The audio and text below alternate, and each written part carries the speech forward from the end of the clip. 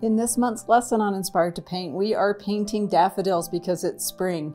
In the concept lesson, we are going to do a 1-hour challenge and learn how to do a little bit more of a vignette style of a painting.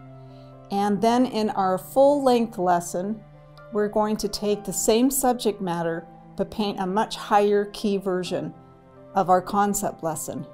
We'll learn how to simplify shapes, white, and let's really grab that celadon color.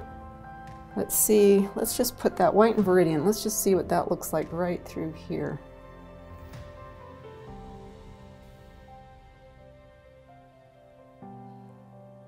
I hope you enjoy this month's lesson, and I do hope you are inspired to paint.